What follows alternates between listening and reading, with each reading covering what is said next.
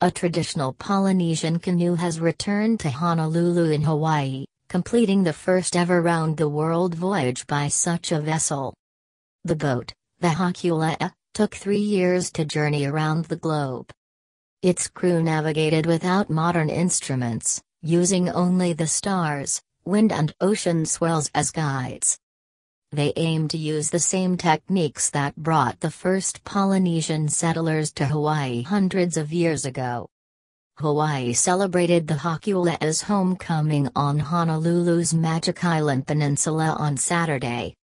Built in the 1970s, it has traveled around 40,000 nautical miles, 74,000 kilometers, on this latest trip, known as the Malamahonua voyage, meaning to care for our island Earth.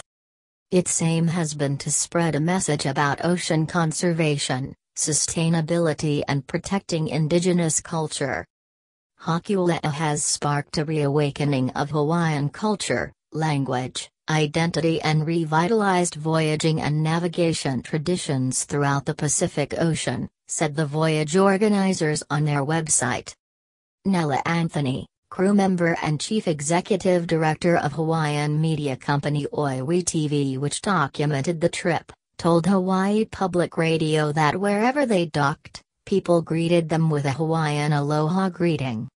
One of the things I really admire about the voyage, looking back on it, is that we always asked the First Nations peoples from these different places for permission to come.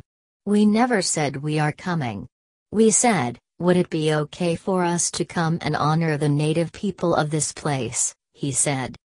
The voyage, he added, had been an opportunity to celebrate native knowledge and look at ways that we are more common than we are different.